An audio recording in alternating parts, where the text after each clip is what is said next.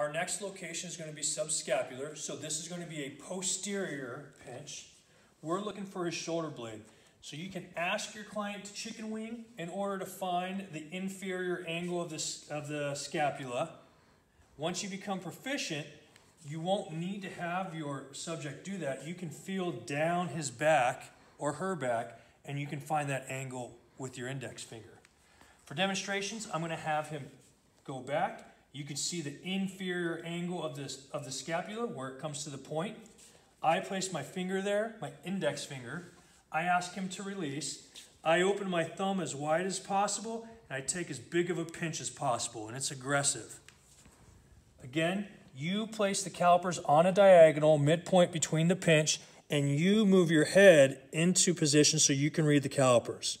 We wait 2 seconds, 1001, 1002, and we take the measurement at 31 millimeters. Push the button, release, let go of the pinch.